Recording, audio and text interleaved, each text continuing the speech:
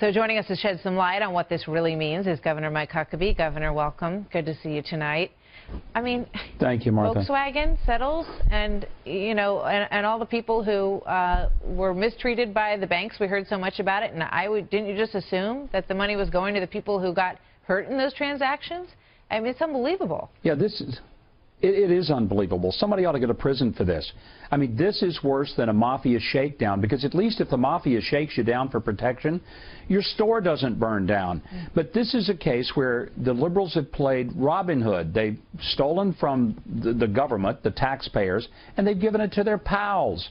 It's really outrageous. And I think that part of it that is so frustrating, imagine, for example, if under a Republican Department of Justice, the Department of Justice had allocated money to the National Right to Life, or if they'd allocated it to the NRA. Right. Can you imagine how that would have gone over with the Democrats? I don't think very well.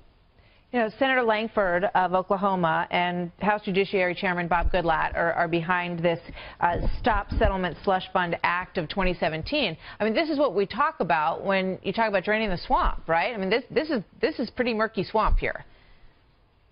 Well, it's real murky swamp, and the sad thing is it's taxpayer money, money that should have gone either to the customers of an organization fined. Keep in mind how simple this is.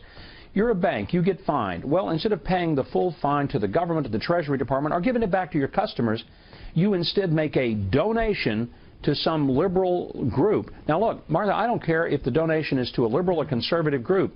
This violates the Constitution because only Congress can appropriate money. This is outrageous. Yeah, and you know, when you look at the protection of the system in D.C., you know, they looked into it that both the Government Accountability Office and the Congressional Research Service concluded that the settlement agreements did not violate Congress's power of the purse. So, you know, they sort of circled the wagons on this, right? Well, sure, they're protecting each other, but I think any simple reading of the Constitution says that you don't have bureaucrats who can just create money out of thin air that doesn't have an appropriation from Congress. Congress has the power of the purse. If it's not an appropriation, I don't care if it's at the state or the federal level.